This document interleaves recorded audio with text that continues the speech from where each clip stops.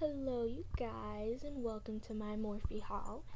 So I got the M573, which is just a fluffy little pointy tapered blending brush.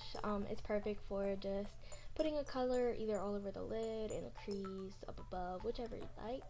And then I got the E36, which is actually Kathleen Light's recommended, basically, this for the perfect pencil brush, and I love it. It's a lot smaller than the one that I have, so the color that it gave was like a lot better than what I was used to, I guess you could say. And then I got the M508, which is a smudger brush, which is perfect for once you place the color down with the pencil brush, you can smudge it out with this brush.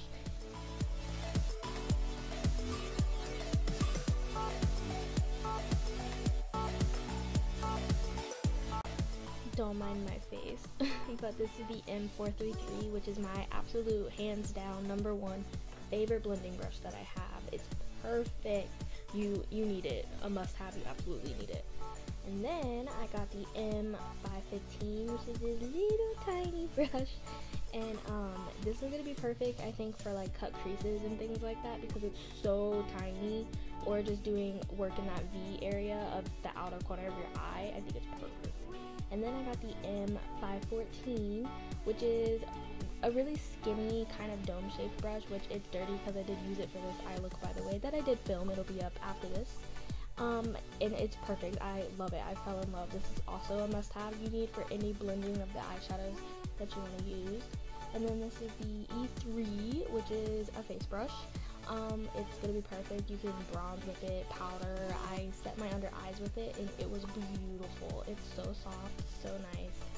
Yeah, I'm showing you that you could probably bronze with this too. Then I got lashes. I'm wearing the Layla lashes, which was the Makeup by Shayla collaboration with Flutter Lashes, and then these are the Intoxicating lashes. Oh my god, they're so beautiful. I love them. And then I got the 2 of the lip creams. I'm wearing Individuality, and then the dark purple one is called Villain, and they're beautiful. I love them. They're very glossy, very pigmented. They're so opaque. I'm so excited because I got 3 of the new pressed pigments that came out not that long ago. Oh my god, they're amazing. This one is Kill the Lights. It's like this beautiful copper color. Oh my gosh, they swatch like butter. I am so in love. Oh my gosh, it's beautiful. I love it. And then I got this taupey, I guess you could say, color. It's called Coffee and Drama, and I didn't show me swatching this one for some reason, like the color of it, so I'm sorry. And then the last one that I got is this beautiful, all I can think of is mermaid when I see this. It's Make a Statement, and it's this beautiful teal color that I want to use so badly. Oh my gosh. But as you can see, all 3 of them are amazing. That is just one swipe. I am so in love.